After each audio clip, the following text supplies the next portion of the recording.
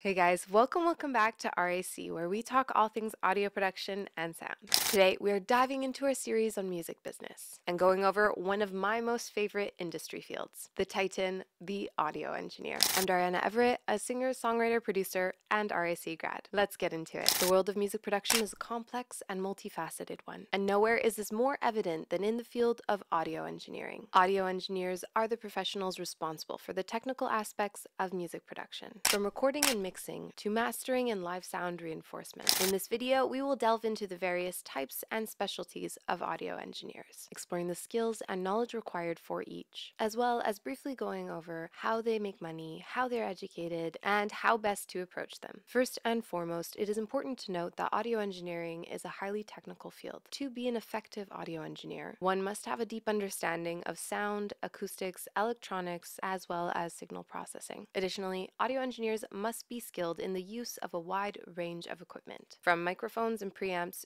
to mixing consoles and digital audio workstations. In terms of education, many audio engineers attend specialized schools or programs to learn the technical skills necessary for the job. These programs can range from a few months to several years, depending on the level of education and specialization. However, many audio engineers also learn on the job, which is a really important part of it, starting out as interns or assistants to more experienced engineers. If you're interested in our program, do check out the Recording Arts Canada program linked below. Let's go over the different types of audio engineers. One of the most common types of audio engineers is a mixing engineer. Mixing engineers are responsible for taking the individual tracks of a recording and blending them together into a cohesive and sonically pleasing whole. This involves adjusting levels, EQs, and effects, as well as panning and spatializing the various parts of a mix. A skilled mixing engineer can take a raw recording and turn it into a polished and professional sounding final product. Another important specialty in the field of audio engineering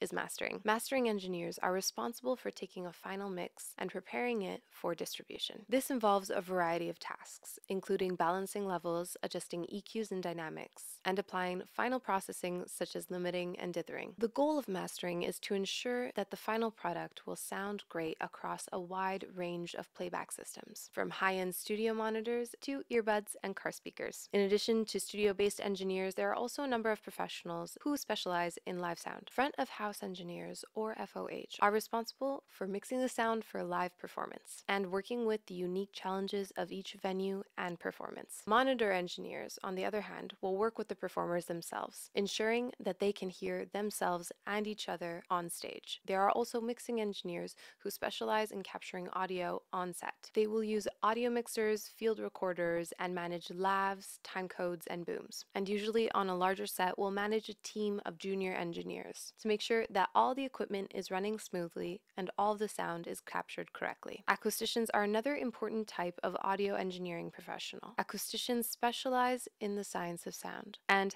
how it interacts with physical spaces. They are responsible for designing and optimizing the acoustics of recording studios, concert halls, and other performance spaces. This can involve everything from selecting the materials of the walls and floors to designing the layout of the room itself. Finally, there's the emerging field of spatial mixing. Spatial mixing involves creating immersive and three-dimensional soundscapes using a variety of techniques including binaural recording, ambisonics, and object-based audio. Spatial mixing is becoming increasingly important as virtual and augmented reality technologies continue to advance, and it requires a unique set of skills and knowledge. Approaching audio engineers can be tricky. The best way to approach an audio engineer is to send them a polite email or message introducing yourself and your project. Be sure to include relevant details about your project, such as genre of music, number of tracks, and the timeline for completion. It's important to be respectful of their time and understand that they may not be available to work on your project. Audio engineers make money in several different ways. They can charge an hourly rate for their services, or they may work on a project-by-project basis. Many audio engineers also work as freelancers, which allow them to take on multiple projects at once and work with a variety of clients. Some audio engineers also receive points on albums, which means they receive a percentage of the album sales. In conclusion, the world of audio engineering is a vast and complex one, with a wide range of specialties and subdisciplines. Whether you're a mixing engineer, mastering engineer, engineer, front of house, acoustician, or spatial mixer. The key to success in this field is a deep understanding of sound and a mastery of the technical tools and techniques required to manipulate it. With the right skills and knowledge, an audio engineer can take a raw recording and turn it into a professional and